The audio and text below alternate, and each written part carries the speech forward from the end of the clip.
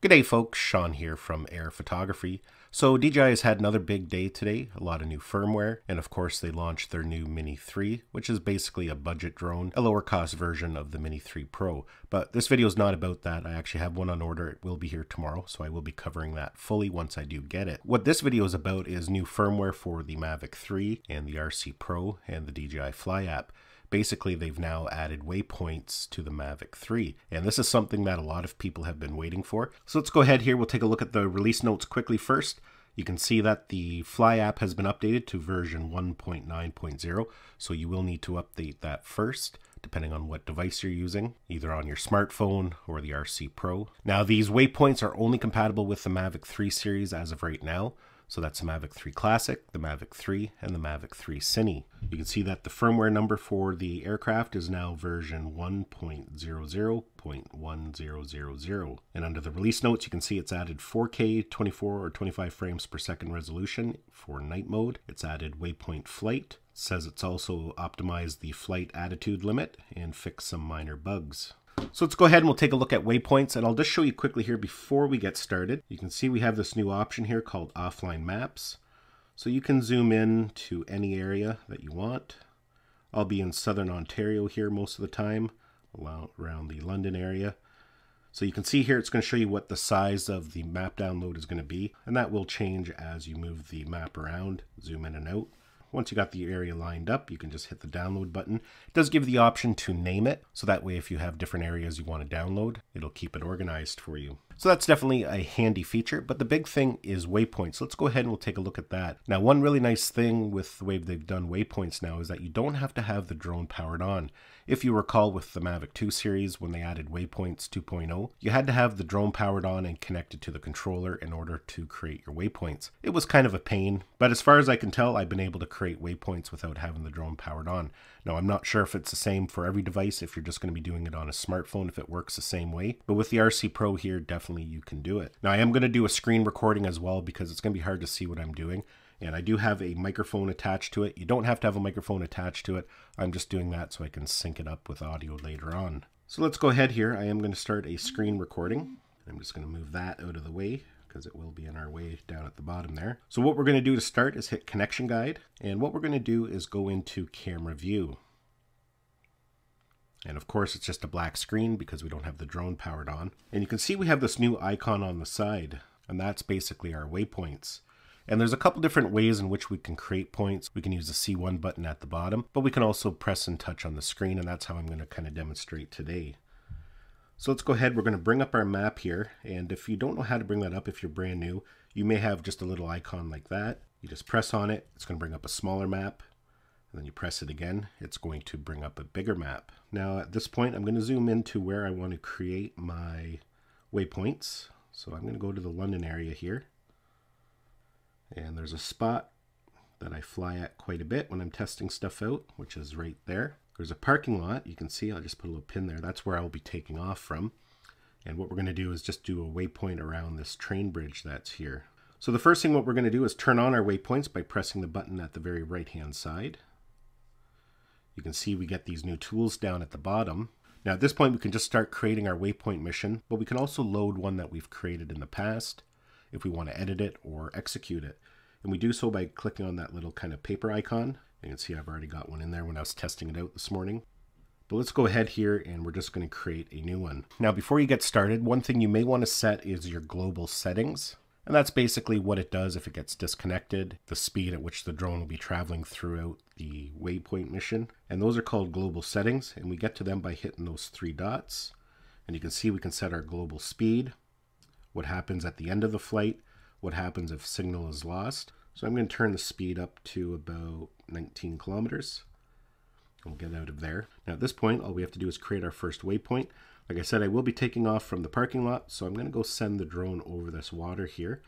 So I just pressed on the screen, and as you can see, it just creates a waypoint. And if we click on that waypoint, you can see we can set it to do different things. One important thing you do want to do is tell it what you want it to do, whether you want it to record video, start recording video, or take a photo. So I'm going to set mine to start recording. And as you can see, we get a little icon underneath it that says it's going to start recording. But we can also set some other things. We can set our altitude, We can set the speed. As you can see there, we have the global speed set, so I had it set to 19 kilometers per hour. But if we want to change that, all we have to do is click on it, and down here at the bottom, you can just see down there it says global speed. That's what we have selected. But we can click on that and change it to custom, and now you can see we have this slider. We can adjust the speed. So you can set your own speed, but I am going to go set that back to the global speed. And there's a couple different things in which we can do here. We can set the heading, and quite often you might leave it at follow course. We have options there we can set. We can select point of interest. We don't have a point of interest yet, but we can make a point of interest, and it will point at that, which I'll show you here in a second. We have manual and custom, but for now, let's leave it on follow course. So let's create a second point of interest, and I'm going to do it over here on the other side of the train bridge. You can see now I've made a second waypoint. You can see the direction of the drone. Now that we have 2 waypoints, it's going to follow the course. So that's the direction at which it will be filming. If we click on it, of course, we can change all our settings again. One thing I did forget to mention there, you can see we have gimbal tilt as well. So right now it's set to 0, so the camera is basically going to be pointing straight ahead. But we could tilt it up or tilt it down. Now at our second point there, we have other options we can set. We could set our zoom level, and we can actually have the drone sit there and hover for a second before it moves on to the next waypoint. But one thing I do want to show you here before we continue is we can also create a point of interest. So what we're going to do here, I'm going to click this arrow, and that will take us back to the main interface. And instead of having waypoint there selected, I am going to select point of interest. And at this point, I can click on the map again. And you can see it's put that little reddy purple kind of marker there, and has a label of number 1 in there. So that's now a point of interest. So what we can do is we can go back to these waypoints, and under follow course heading, let's click on that. We can actually set it to face point of interest. And we can do that to the second one here as well.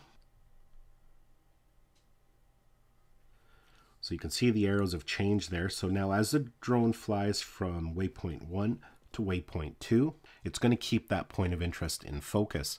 So if there's something interesting there, it's going to keep the camera on it. So let's go ahead here. I'm going to shrink the map down a bit. So again, we can continue to fly up the river, keep adding waypoints. And then maybe perhaps we'll come back around this way. And then we'll come back over the parking lot. Now what we can do here, say we've just quickly made a course and we don't want to go in and set every setting. We want things to be similar like we had set for waypoint 2. We can select it and then hit apply to all.